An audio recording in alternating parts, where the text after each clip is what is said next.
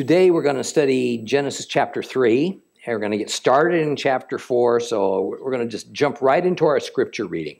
Open up your Bibles to Genesis chapter 3. That shouldn't be too hard to find, because it's on page 3.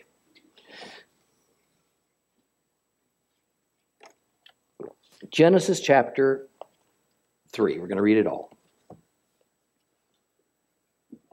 Now the serpent was more crafty than any wild animal which Adonai God had made. And he said to the woman, "Did God really say you're not to eat from any tree in the garden?" And the woman answered the serpent, "We may eat of the fruit of the trees of the garden, but about the fruit of the tree in the middle of the garden, God said, you're neither to eat from it nor touch it, or you'll die." And the serpent said to the woman, "It's not true that you'll surely die, because God knows that on the day you eat from it, your eyes will be open. You'll be like God, knowing good and evil." And when the woman saw that the tree was good for food, that it had a pleasing appearance, the tree was desirable for making one wise, she took some of its fruit and ate. She also gave some to her husband, who was with her. He ate. Then the eyes of both of them were opened. They realized that they were naked. So they sewed fig leaves together to make themselves loincloths. They heard the voice of Adonai God walking in the garden at the time of the evening breeze. So the man and his wife hid themselves from the presence of Adonai God, from from among the trees in the garden. And Adonai called to the man, "Where are you?" And he answered, "I heard your voice in the garden. I was afraid because I was naked, so I hid myself." And he said, "Who told you that you were naked? Have you eaten from the tree which I ordered you not to eat?" And the man replied, "Well, the woman you gave to be with me, she gave me the fruit from the tree, and I ate it." And Adonai God said to the woman, "What is this you've done?" And the woman answered, "Well, the serpent tricked me, so I ate." And Adonai God said to the serpent, "Because you've done this, you are cursed more than all livestock and wild animals. You will crawl on your belly and eat dust as long as you live. I'll put animosity between you and the woman, and between your descendant and her descendant. He will bruise your head, you will bruise his heel. And to the woman he said, I'll greatly increase your pain in childbirth.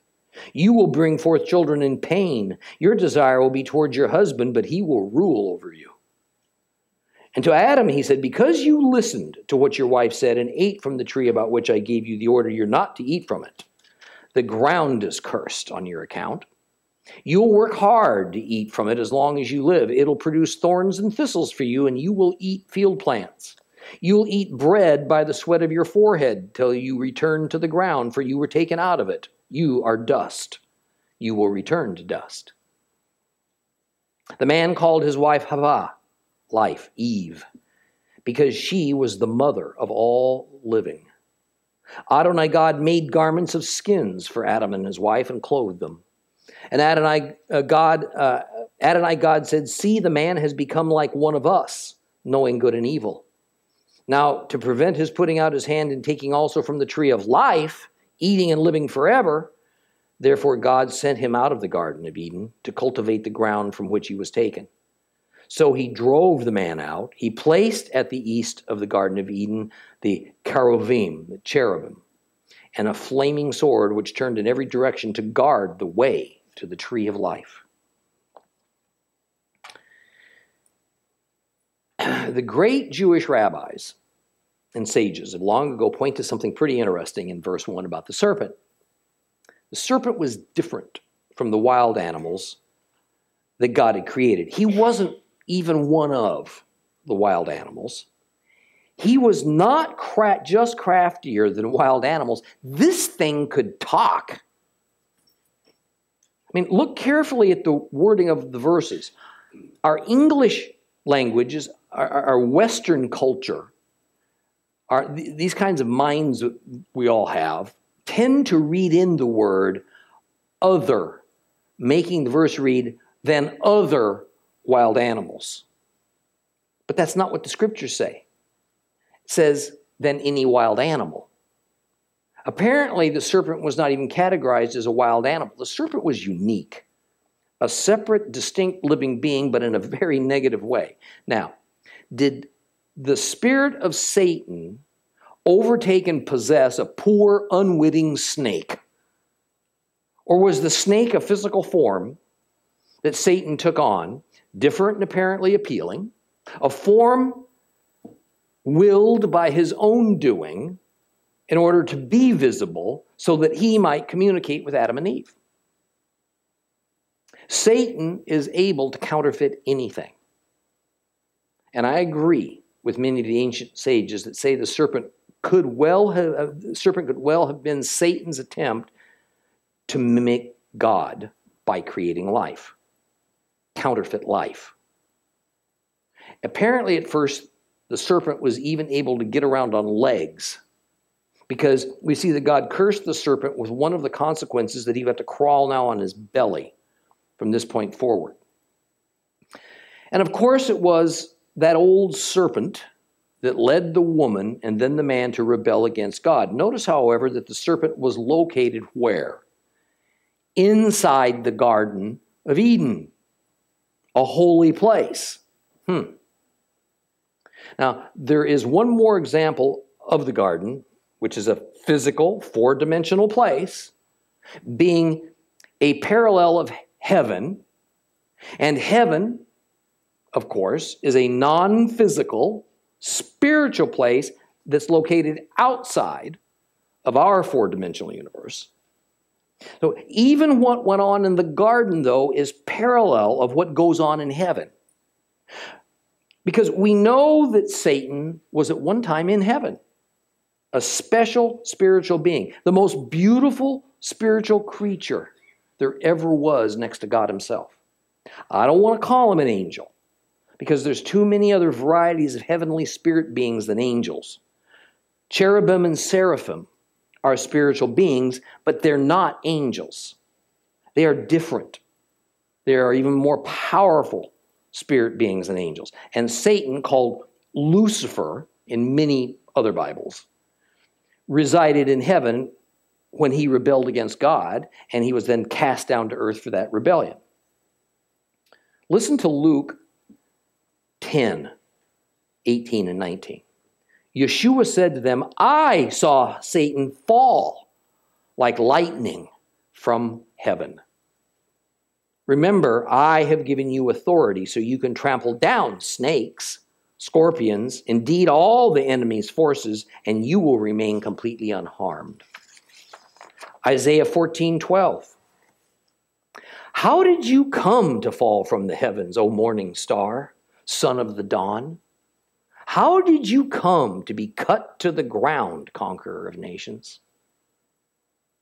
Note, please, that only in older Bible versions will we find the word Lucifer in place of the phrase morning star.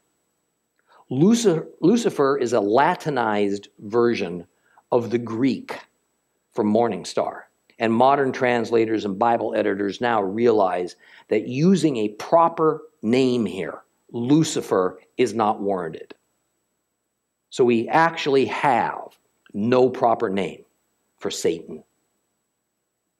So here in the story of the serpent's expulsion from the garden, we essentially have the same story as his expulsion from heaven. Only instead of it taking place in a spiritual setting, heaven, it's taking place in a physical setting, the Garden of Eden. We have the serpent, a very special creature, different than all other living creatures, walking upright in the garden. He's living in the presence of God. Then he rebels. His form changes. He's expelled from the garden. Complete parallel of him being cast out of heaven. This is another example of the reality of duality at work. So Satan begins his onslaught by telling Adam and Eve, God's a liar. In verse 3, after God has instructed Adam that if he eats from the tree of good and evil, he'll die, the serpent says, it's not true that surely you're going to die. And as a result of such blasphemy, the serpent is cast out of the garden. More than that, he's cast down into the dust, such that he must now crawl on his belly. Satan was first cast out of a spiritual realm, heaven, and exiled to the physical realm of earth. And in Hebrew, the word for earth, soil, is Adamah. And next, the serpent was cast out of the garden. And he was cursed to crawl on his belly in the Adamah, the dust of the ground. Here is another exact parallel, another demonstration of the reality of duality. This event of Adam and Eve's unauthorized eating from the tree of knowledge of good and evil is what Christianity calls the fall of man, or the fall from grace, or simply the fall. Now, very interestingly, the Jewish rabbis of old look at this event with a little different slant. Evangelical Christians, because not all denominations see it this way, generally see the fall as the event whereby man's relationship to God was broken and evil came alive in a way that had physical consequences as well as spiritual consequences. It was that moment when sin didn't just enter into the world, it became part of our human nature, part of our fiber. I think probably even part of our genetic material. And as a result of our sin nature, we die. Not just physically, but also spiritually, therefore eternally. That's why we need a Savior. One who will deliver and rescue and restore us to a condition equal to what Adam was before he sinned. Now, the Jews, on the other hand, see what happened in the garden as a sort of liberation. Very interesting. That is, man was now given the ability and the responsibility to make choices. Prior to Adam and Eve's act of rebellion, they simply did what God said, almost robotically in many of the sages' viewpoints, because there was no other choice. Why? Because there existed for Adam and Eve nothing but good, and good was a single pathway laid out by God, and there was no alternative. But with the introduction of evil by the serpent, mankind gained a kind of freedom. We can now choose for ourselves whether to love God, whether to obey him, or we could choose to follow our own deceived ways, infected hearts, and do as we wish. And to a degree, mankind could even choose how to follow God. That is, each could work out their own salvation, so to speak. And as a result of this viewpoint, the Jewish people see the purpose of a Savior as generally not about creating a pathway for an individual to be restored to a right relationship with God, nor has it been about having our sin natures destroyed and then being recreated with a new sin-free nature.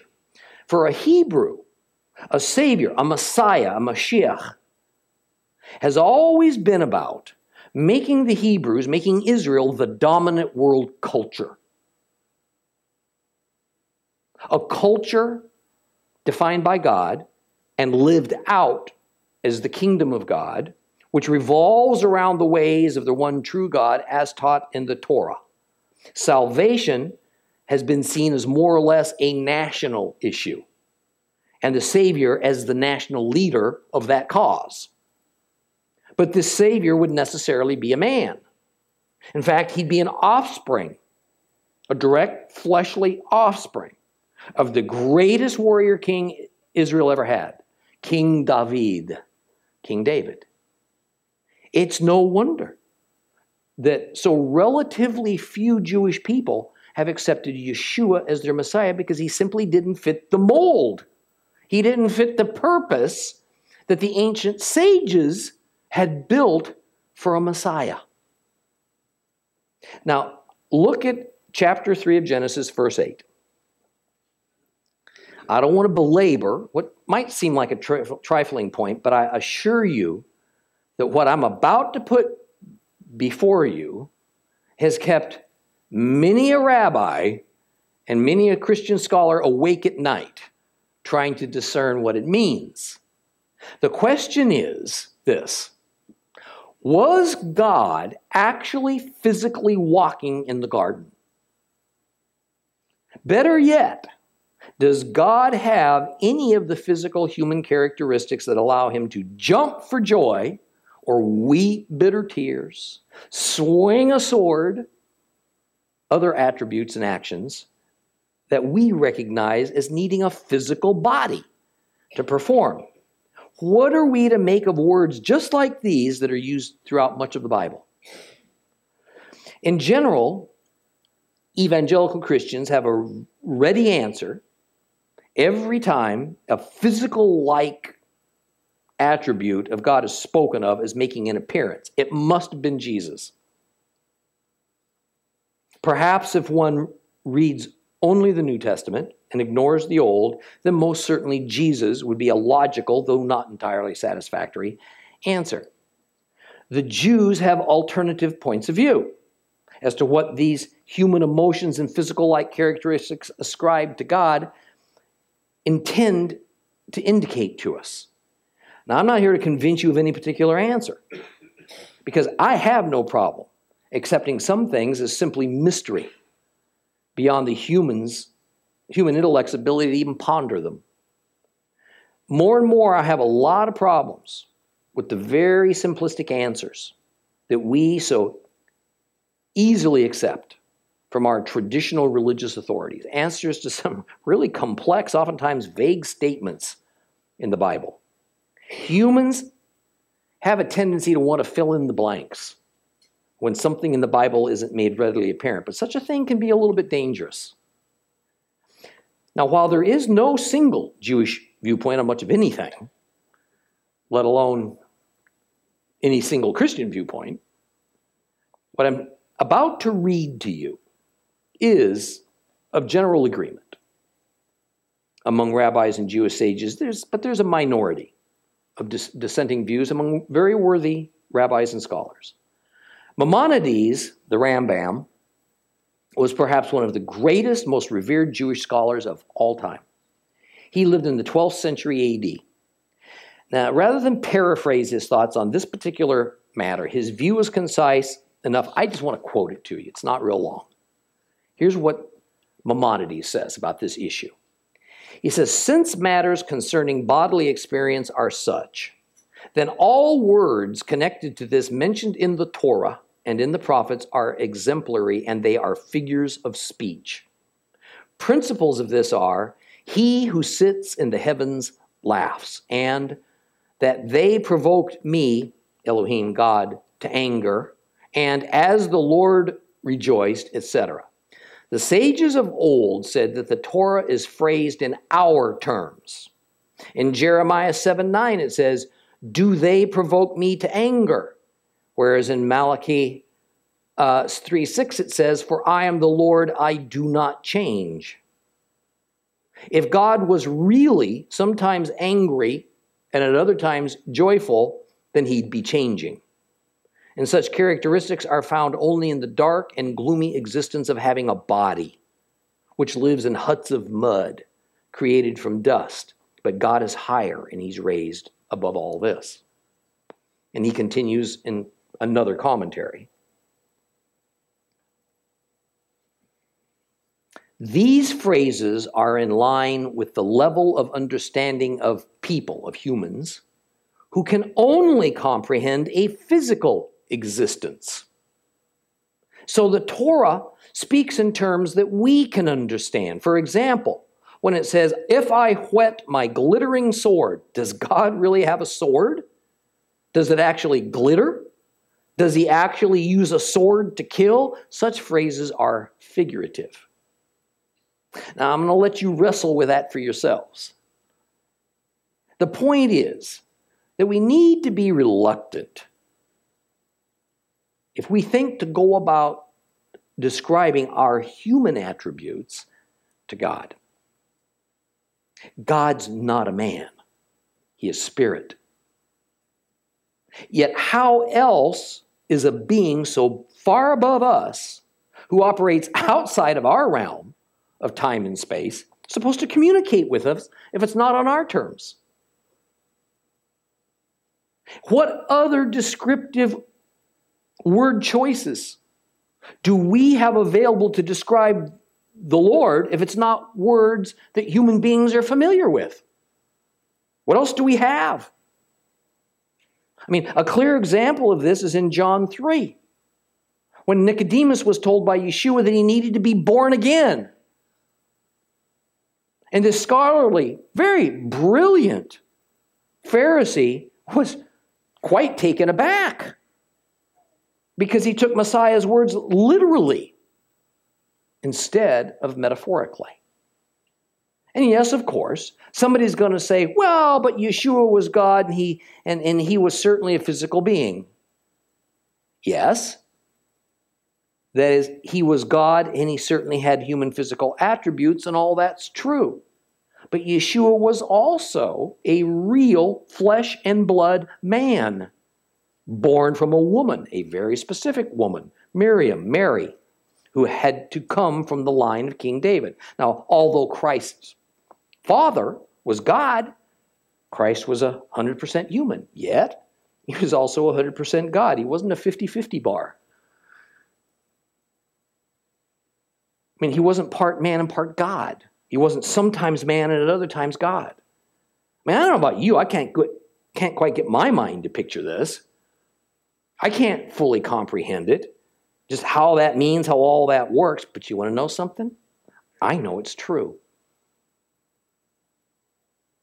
This is just one of those mysteries that is simply not explainable in any terms that a human being can deal with.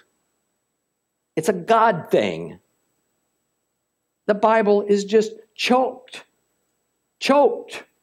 with these difficult God things. Here's another one of those difficult God things. The Midrash Rabbah, is an ancient Jewish commentary, makes a very interesting point by making a connection between some words of King Solomon and what happened as a result of eating the forbidden fruit in Genesis. In Ecclesiastes 1:18, the Holy Scriptures tell us this: "For in much wisdom is much grief. The more knowledge, the more suffering." The Midrash Rabbah goes on to explain that in Genesis 3:6, Havah, Eve, discloses that there were three things about that tree that caused an irresistible urge to just well up in her. First, the fruit on it apparently looked delicious to eat. Second, that tree itself was beautiful. And third, the partaking of that tree would give her wisdom. That is, what she was seeking the most was wisdom. Look at the name of the tree of knowledge of good and evil. Her act was largely about acquiring knowledge. And as we grow older in life, we indeed find Solomon's statement to be quite true. The more you know, the more you wish you didn't know. And when we talk about seeing life, particularly as we're older, through the eyes of a child, we mean children have not yet learned about all the bad things of life.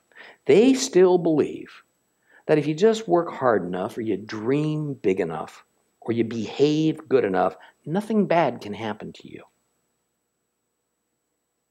Children have not yet learned that people don't always do what they say they'll do, or that they're supposed to do. Or that some people, for no discernible reason, will hurt you. Some may even take your life, your freedom away from you. We call this the innocence of childhood. How is that innocence eventually taken away from them? Knowledge. So knowledge and wisdom brings with it its own set of problems. Yet it is a human desire, as with Eve, to seek knowledge, to seek wisdom. Can we accept that not all knowledge is good for us? Apparently not. Because humans seem to have an insatiable appetite for it. Seems that there is knowledge that humans, at least humans that don't have God's Spirit in them, cannot handle, cannot properly discern. It is said we are in the information age, and we have been for about 35 years. Is the world a better place today because of all this knowledge? Or does all of this information available at our fingertips seem to produce at least as much evil as it does good? Are our lives today, is your life, more peaceful, meaningful, fruitful because of this vast expansion of knowledge and resultant technology? This Midrash Rabbah goes on to explain that there was another fundamental at work in this story of mankind's fall. You see, Hava, Eve, distorted God's instructions to her husband Adam, or Adam added to God's commandment about not eating from the forbidden fruit when he instructed Hava. Because when we look at Genesis 2, 16 and 17, we find God saying this to Adam. Adonai God gave the person, meaning this man, Adam, this order. You may eat freely from every tree in the garden except for the tree of the knowledge of good and evil. You are not to eat from it, because on that day you eat from it, it will become certain you will die. But when the serpent asked Hava why it was that she was prohibited from eating of that particular tree, she responded in Genesis 3, 2 and 3 with this. The woman answered the serpent, "Oh, we may eat from the fruit of the trees of the garden, but about the fruit of the tree in the middle of the garden said, you're neither to eat from it or touch it, or you will die." Where did the notion of I can't touch it come from? Somebody, either Adam or Hava, added it to God's decree. The Midrash points this out by saying in Proverbs 30, verse 6, "Don't add anything to his words or he'll rebuke you and you will be found to be a liar." This is exactly the situation we have with Eve, or both Adam and Eve, because some words were added, and guess what it did? It proved them to be liars. Man has a real tendency to want to add to God's word, even more than subtracting from it. And this old serpent knew that the instant Hava, maybe Adam, lied, by embellishing what God's instruction actually was, he had him in his grasp. He had him now. It is really dicey to add to God's word. The Hebrews did it, and they do it. Christians do it every day. It's all come to no good. Okay, let's go on to something else. In verse 15, we get this messianic, very prophetic, but if we're honest, very vague statement. I will put animosity between you and the woman, between your descendant and her descendant. He will bruise your head, you will bruise his heel. Yet here we have so very clearly early on in the Bible, just a peek at God's plan for restoring humanity to himself. Now, I have to say honestly, if this was all I had to go on way back in Moses' day or David's day, I don't think I'd ever have even remotely seen that statement as a messianic prophecy of deliverance. Rather, I just see it as mostly confusing. It's significantly easier in hindsight, and with Messiah having come and gone, to recognize these and other verses of the Old Testament for what they are, a prophecy of the coming of our Redeemer. Now, sometimes we like to criticize or look down on the early Hebrews especially for not understanding what God's plan was, but it is absolutely typical of man, then as now, to only believe God after the fact. No matter how many prophets God sent to Israel, very few Israelites ever believed what those men had to say until after the consequences happened. In fact, look at us, Yeshua's church. Today, the Lord has told us unequivocally, that when Israel returns as a nation, and when Jerusalem is retaken from the Gentiles, things that have occurred, actually, fairly recently in history, this is the sign, we're told, we are living in the last days. This is the sign. We're told that Jerusalem and the land of Israel will become a cup of trembling for the whole world.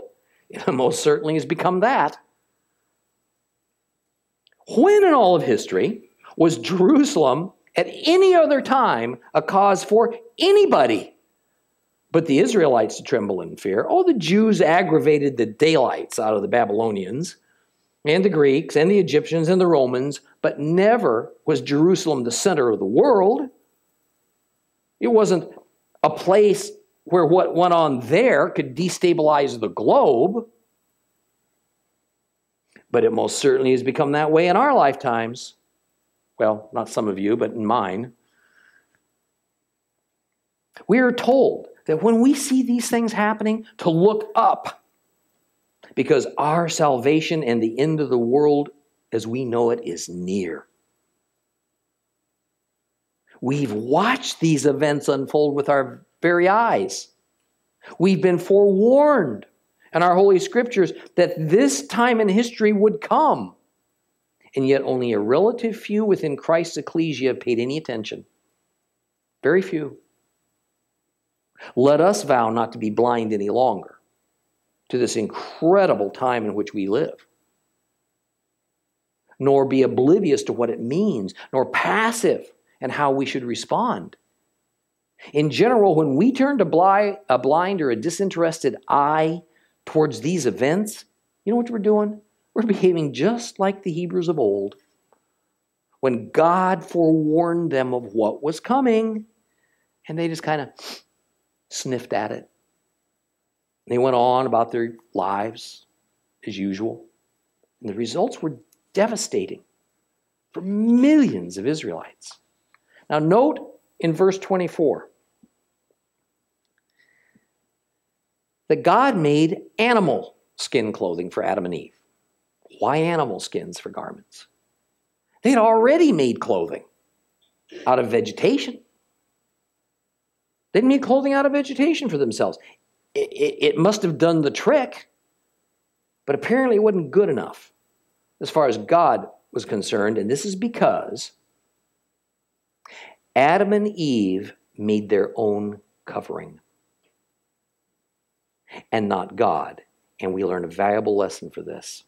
Man cannot create our own covering for sin.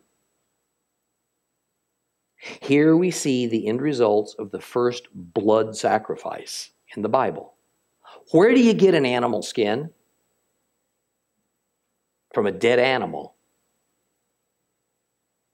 Was there death of anything up to now? Seems perhaps not. We don't read of any death at all, although it's difficult to imagine that insects and rodents were eternal creatures. And realize that the context of these verses is the Garden of Eden, where the only permissible foods were plants, not animals. So these animals whose skins were used to clothe Adam and Havah didn't die from old age, nor were they the product of slaughter for food. They had to be killed for the purpose of making a covering. Here we have another fundamental God principle set down for all time that we must pay attention to. The only suitable payment for sin is the shedding of innocent blood. God had to let one of his own created and innocent creatures die to pay for Adam and Eve's rebellion. Living creatures created from the same dust of the earth are humans, given animation, given life from God's own breath, just as humans. They are now having to forfeit their lives in order to atone for the rebelliousness of human beings, so that humans can have a continuing relationship with God, although not to the extent that Adam and Havah originally did. Now we hear the term covering in this vein, that it is that shed blood was a covering for man's sins. This is where the notion of blood being a covering comes from. Those animal skins covered Adam and Eve's nakedness. What is nakedness in the Bible? Sin. And the sin it covered was, in this instance, their rebellion of stealing from the tree of knowledge of good and evil. Now sin lived in them. And yet when Havah lied and told the old serpent she was not allowed to even touch that tree, she had not yet eaten the fruit.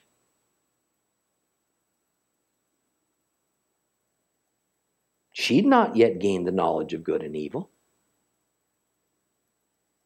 So whether it was Adam's lie or Eve's lie, where did their notion to not tell the truth come from? If the fall of man, the eating of that fruit, hadn't even occurred yet. There's a little head hurt. The ancient Hebrew sages take on this is that God created mankind with both a good and an evil side to us. They call it a good inclination and an evil inclination. In Hebrew, the phrases are Yetzer HaTov and Yetzer Hara. The good, Tov, inclination, and the evil, Ra, inclination. So according to this view, Havah or Adam, or both, were just acting out their inherent evil inclinations when they first added to God's commandment by including the words, don't touch it. And then second, when they deliberately disobeyed his commandment by eating the fruit that God had unambiguously told them not to. Yes, Havah tries to deflect blame. She says, it's that serpent. It's not me, it's him. But is that really the case? All the serpent did at first was to ask a question. And Havah's response was not the truth. Once she told a lie, the gate opened, and the devil merely led her to the next inevitable step, disobedience. This really stings most Christian doctrine on the subject of evil and the fall of man, but it's hard not to see that at least these Hebrew sages have a point. After all, if God created everything, and the tree of knowledge of good and evil was his creation, put by him into the garden that he created, then evil must have predated mankind. Or did evil just self-generate? Did evil simply appear out of nowhere? Or was evil actually part of creation? We're not going to debate that headache-producing subject today. But we will look more closely at the subject of good and evil, look very closely, closer than you might be comfortable with, when we get to Genesis chapter 6. If we're honest about what the Scripture says and what it does not say, then the pre-existence of evil before the creation of humans cannot be taken as a simple, cut and dried, easy on our conscience matter. In verse 22, we get another piece to the puzzle of just who God is and what his attributes consist of, because we get this statement. Adonai, God said, "See, the man has become like one of us, knowing good and evil." Now, to prevent his putting out his hand and taking also from the tree of life, eating and living forever, and then that statement corresponds with another statement back in Genesis 1, verse 26. Then God said, "Let us make humankind in our image, in the likeness of ourselves, and let them rule over the fish in the sea, the birds in the air, the animals, and all over the earth, and over every crawling creature that crawls on the earth." Note also that Adam and Eve were removed from the holy place of the Garden of Eden. Mankind was now separated from God, spiritually and physically. A barrier was erected between God and man. God put an angelic guard on the approach to the tree of life to keep Adam and Eve away from it, since they had already proven that they were not trustworthy. God couldn't allow them near it. In fact, they couldn't even be allowed to stay inside the garden anymore. God cannot allow uncleanness and sin anywhere near his perfect holiness. Notice again, though, that direction, east. God placed his angelic guard at the eastern approach to the garden. Apparently, there was an entrance into the garden from the east. So we now have the garden in the eastern part of the land of Eden, and the angel placed at the eastern end of the garden. We're going to see a whole bunch more of east as we move along in our studies. Open your Bibles to Genesis chapter 4. We're going to read the first 9 verses. Genesis chapter 4. If you have a complete Jewish Bible, it is page 4.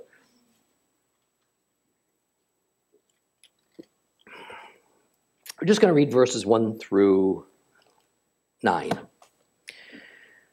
The man had sexual relations with Havah, his wife, and she conceived and gave birth to Cain, and said, "I have acquired a man from Adonai."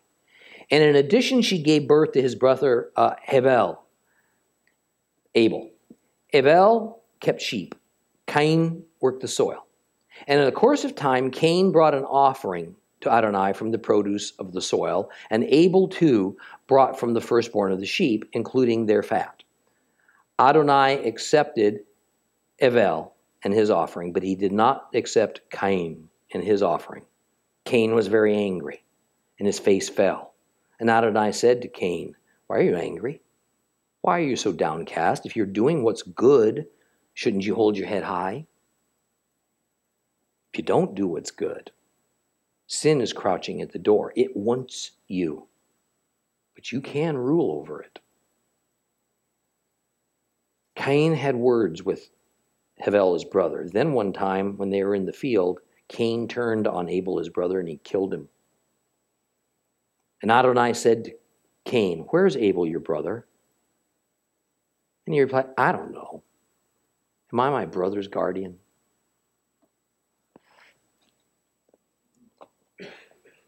Here we have Cain and Abel, sons of Adam and Eve.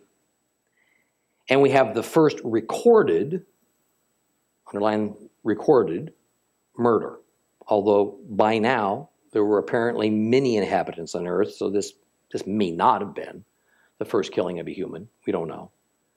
But before that event, we are witness to God accepting one sacrifice, an animal, but not another one, food from the ground, plants. Once again, God reinforces the fundamental, that only innocent blood is suitable for atonement. Hebrew names have great significance. The ancients tended to name their children after some event or an attribute or a hope that was of current significance to that family. So it works to our advantage to learn what these biblical names mean, because it gives us an insight into both the mindset of the people involved and into the events that were shaping their lives. To be clear, though, Cain was not a Hebrew,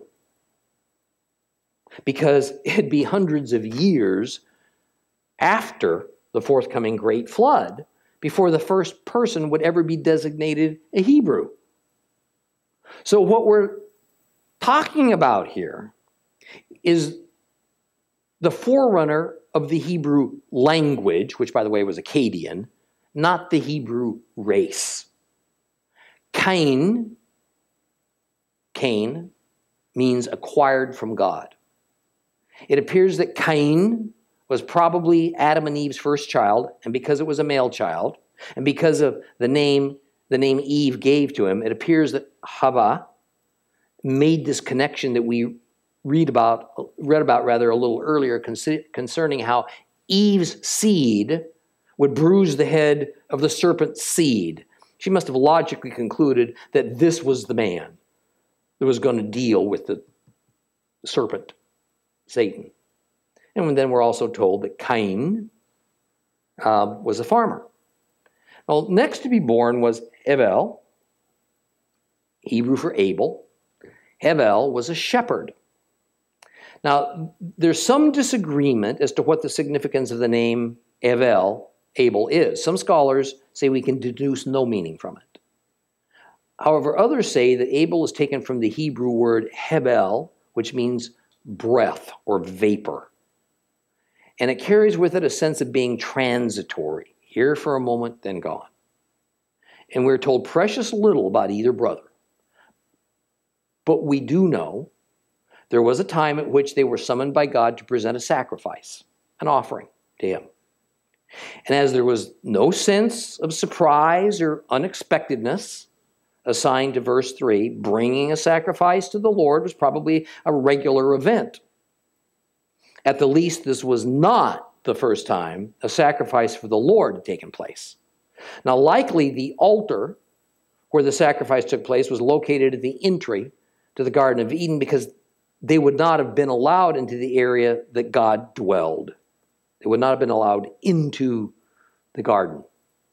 Now, we're told that God accepts the offering of a slain firstborn sheep from Abel, but he rejects the plants that Cain brought. The question here, of course, is why did God rebuff Cain's offering? There's a couple of very likely possibilities.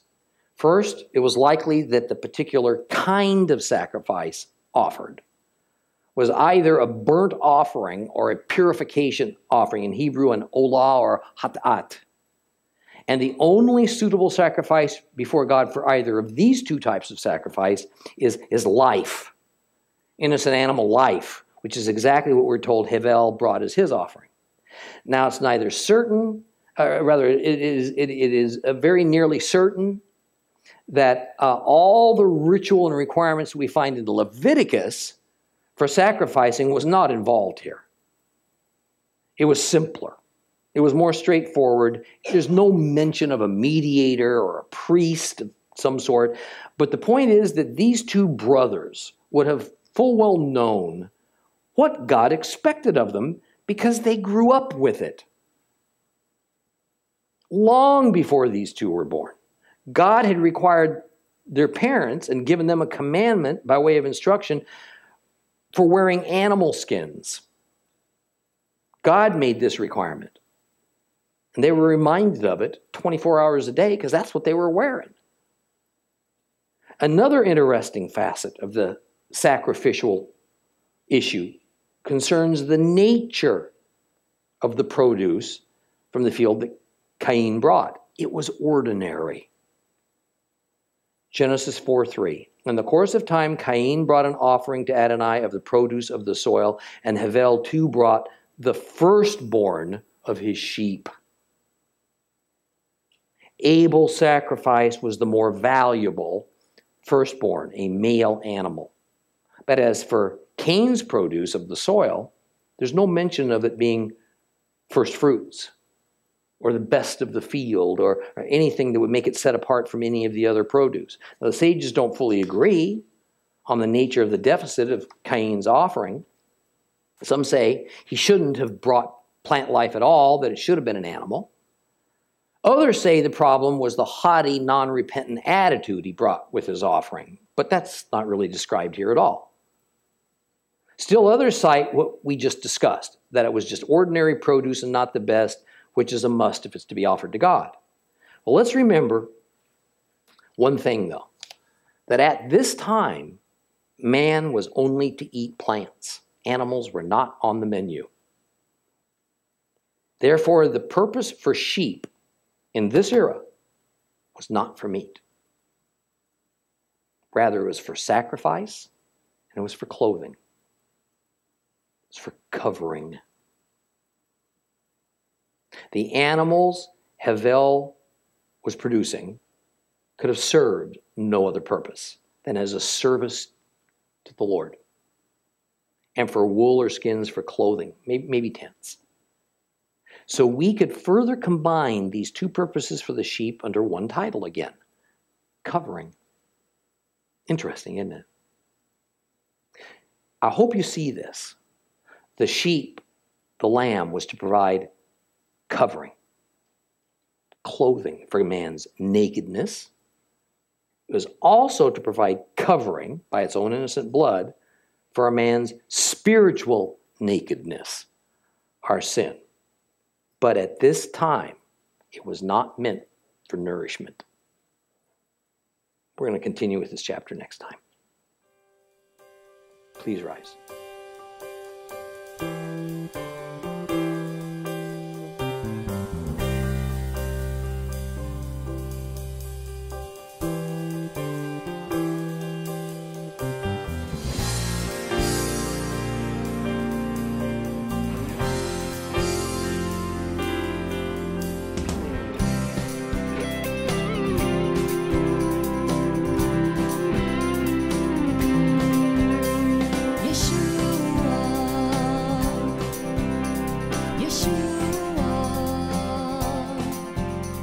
Yeshua.